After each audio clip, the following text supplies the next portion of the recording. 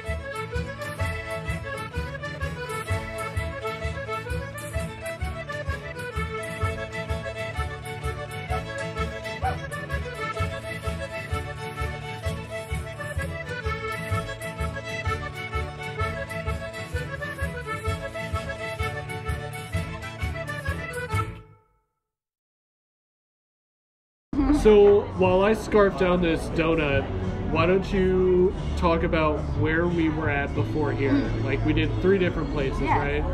Yeah. Cool. So we started walking outside Te Papa, which is like a museum of New Zealand. You could put it that way. It has a bunch of kind of like excursions and things like that, a whole bunch of stuff in there that is either related to like New Zealand, which is like native insects, native trees, sort of like it has a thing on Gallipoli, which is one of the wars, I guess, one with of the conflicts. Anzac troops, yeah, right? The Anzac troops, were sent to, even though, you know, like New Zealanders, I think nowadays feel very strongly about it because they felt they were fighting not their war, if it makes sense. Right. They were fighting for the British, so that is really, really beautiful sort of thing there. And then it has a whole bunch of things that just like rotate over time, you know. Sure. We have like local artists put up some of their stuff, you know, some things travel from around the world, we display them. So it's a really sort of like a little local gem in terms of, I guess, arts and stuff like that. Then we walked past we walked on the waterfront past the statue of a leaning person it's Right. like it's a man, but it's a leading person. Yeah, we don't know what their gender Yeah, identity exactly. is. Yeah. We're respecting their ambiguity. Exactly, which is actually true. I think they look quite ambiguous. You can't really tell. Well, they looked naked, but I don't remember seeing a wiener. Exactly. So you know. I think that's exactly that. So I think it's a little. If you look up Wellington on Google, that's the image that comes up, and it's like, I guess, the symbol of freedom. You know, a free person, you know, just standing there, getting the wind and the water into their face, body, whatever. Yeah, and then we walk past this sign. There's a new sign called I Love Wellington, which is pretty. I think that's pretty recent. I would say it's been there for maybe a year and a bit. Okay. Yeah, and just so only in the last year is anyone welcome. Yeah. And then we also walk past the farmers market, which we call sometimes veggie market, fruits market, where farmers from around Wellington region drive their trucks with vegetables and fruits and stuff like that, and they put it on a display, and local people come around, buy like veggies for the week. So what's Wellington's big industry? Is it a fishing city? Is it a tech city? It's a good question. I think there are three sort of big industries for Wellington. Okay. One is obviously government, so we have government. It's a capital of New Zealand. Yeah. So we have a lot of sort of government jobs. You know, just government jobs, mostly around like policy and project management and that side of things. The second probably really big industry for Wellington is filming. We have Weta Digital, we have Weta FX, we have lots of like film studios, and we know that Avatar was filming there.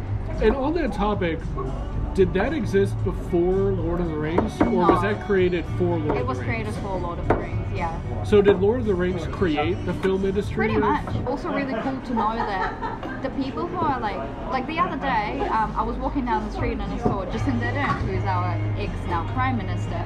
Okay.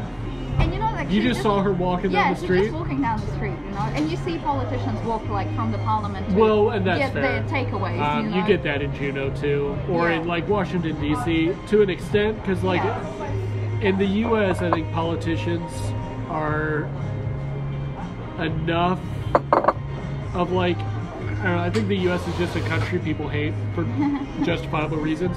So certain politicians are high enough profile, you need security for them. Yeah, for sure. Yeah, like I imagine somewhere like New Zealand is not that big. But I know one of the big reasons Jacinda Ardern resigned was because she felt like she was in a position where she didn't feel safe.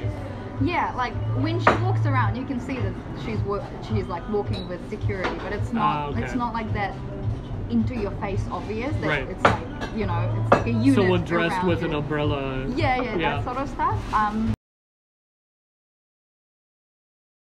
Because they had never had to deal with stuff like that in the past. But I think on reflection, I think that's something that they need to think about. It's like, if something like this happened again, is there a better strategy we could have done? Well, and that's the struggle too, right? Like, I think the thing we're learning in America right now is we know how to identify when we need to talk to someone about something. Well, like maybe you're at work and you've got someone who always drinks the last coffee and never refills the machine. We know we got to talk to that guy.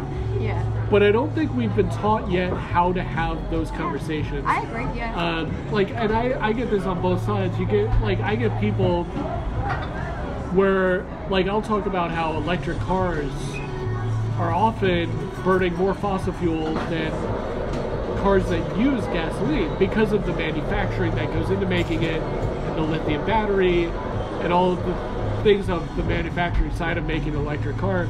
And there's people that care a lot about the environment and are right to do so, who get mad at me and saying electric cars are actually destroying the environment more than gas-powered cars. And I'm like, look, the fact that you're upset about this is a good thing, but you don't have a conversation by yelling at me about this. You have a conversation by, so what solutions can we find? Because an electric car should be more eco-friendly. Yeah. Well, that's the struggle we face in anthropology. So one of the biggest topics in anthropology revolves around the word tradition. Because tradition is kind of like a meaningless word when you think about it, because something that's traditional today was new at some point. Sure. So there is no traditional thing that existed for 3 million years, except bipedalism, I guess, but I don't know. And so a lot of people use the word tradition as an excuse for holding on to certain things, and sometimes it's fun. Like Mardi Gras is a traditional holiday in New Orleans, and it's cool. You get jazz music, you got beignet, you got chicory coffee. Who doesn't love that? Yeah. You know, you got like soccer is a traditional sport in England. Who doesn't love watching the Premier League? But there's also traditions that are toxic, and people use the word tradition to avoid having to not do it. Yeah. And so that's when it becomes an issue, is you've got to recognize when things that have been done for multiple generations are wrong. Slavery is traditional to American history, but I think we can all agree that slavery is bad, and we shouldn't do it. That's a tradition that was a good thing to get rid of. No, obviously, like, I would agree with that. I think it's, like what you mentioned before, it's like, how do you have the conversation without feeling like I'm trying to attack you for the things that you deeply invested in or believe, which is like, it's not an attack, it's just, let's have a conversation, let's find like pros and cons. Particularly when it comes to ethnicity and gender, there is so much biased data out there that if you were to train your models or whatever, make decisions based on that data, especially financial decisions, it's like all of a sudden, like a person who's identifying as a female of a color cannot get a mortgage, you know? Well, it's stuff like I that. just watched a video about this, about use of AI in hiring practices. And they found that in the United States, there's a bias not just towards white men in how the AI filters resumes for which resumes are going to reach a human eyeball. Yeah. But it's specifically white men named Jared who played lacrosse in college. So if your name is Jared but you play baseball, your resume is not reaching human eyeballs. If you played lacrosse but you were a woman, your resume is not reaching human eyeballs. That's how bad the AI got. Before someone was like, why do we have all these Jareds that played lacrosse in the office place? So we're about out of time here. Cool. Do you have any upcoming projects you're working on? I don't really have anything that I know is lined up. There's a couple of gigs that I'm looking at to help with like short films and stuff. Okay. And I have some personal projects to do with my software stuff. So, okay, because we ran into people and you're going to the UK. Yeah, and that as well. I'm hoping maybe end of this year, beginning of next year, depending on how fast I can save.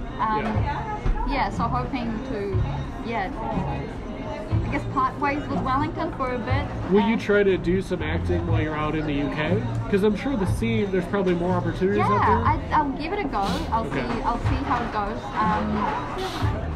We'll definitely try it, but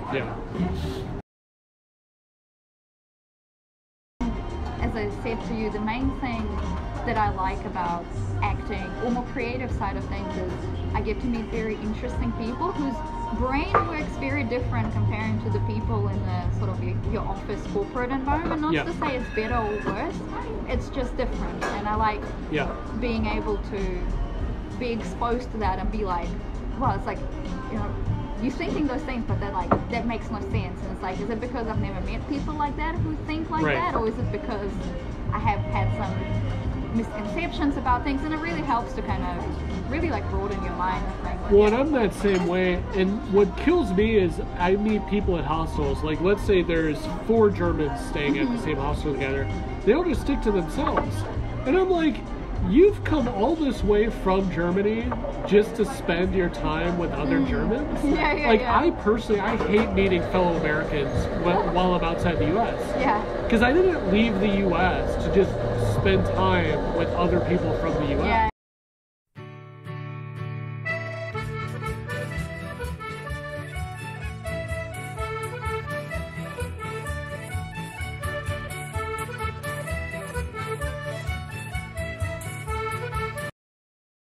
This video was made possible by contributions to this channel's Patreon from viewers like you.